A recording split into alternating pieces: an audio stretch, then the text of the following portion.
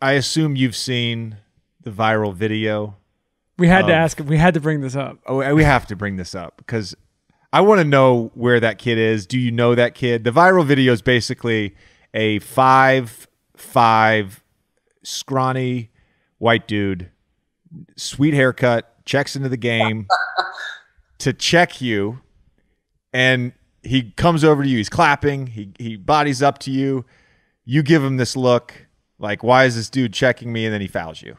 And the video's gone everywhere. And honestly, I feel like every few months it was everywhere last night during your game. Somebody else replayed. It keeps do you know who that kid is? Where is that kid now? I want to know. He's probably a sophomore in college. Where does he go to school? What is he doing? Does he cringe every time he sees this video? Man, his name is Bryson Bishop, if I'm getting that right. And he's either a senior in high school, like about to graduate in a few months, or he's a freshman. And man, I'll never forget that. That was our rival. And it's like late third or either fourth quarter. We're up 30 at this point. So then we come out of a timeout and he starts walking over to me. I'm like, no way.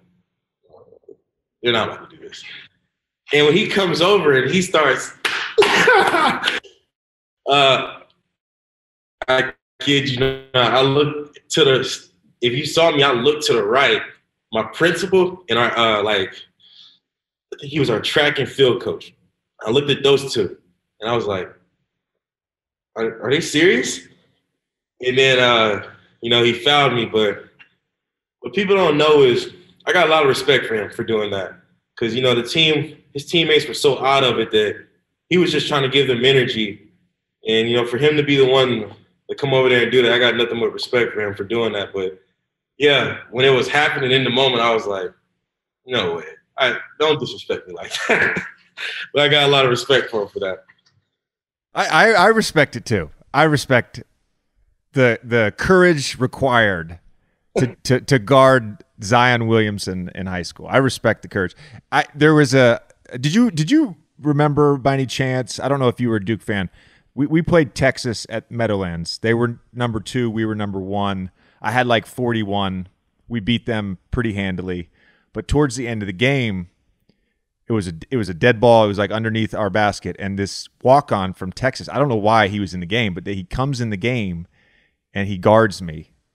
And I'm like, at this point, I've got like 35, and I'm like, what is happening right now? They put the walk-on in.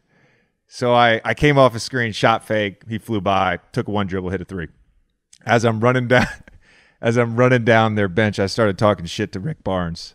Like, don't put him in the game. He can't guard me. Why are you putting a walk-on in the game? I mean, we were all assholes at one point. See, we were all assholes at one point. Can't help it.